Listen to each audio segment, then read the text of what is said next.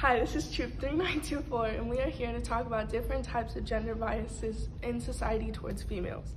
The first topic we would like to discuss is how women are perceived in sports.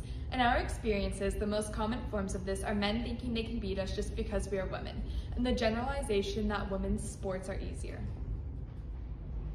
Another example is how women are judged based off of what they wear, and it's used to determine the kind of person that they are. This is most commonly displayed as in a school dress code, by blaming us for the way others react to our appearance. Gender bias goes deeper, though, than just people saying things like you're not strong enough or you're showing too much skin. The effects also can cause women to feel insecure or guilty about others' actions, even though it wasn't their fault. In conclusion, gender bias goes deeper than the surface, so we should all be doing our part to minimize this form of judgment towards women.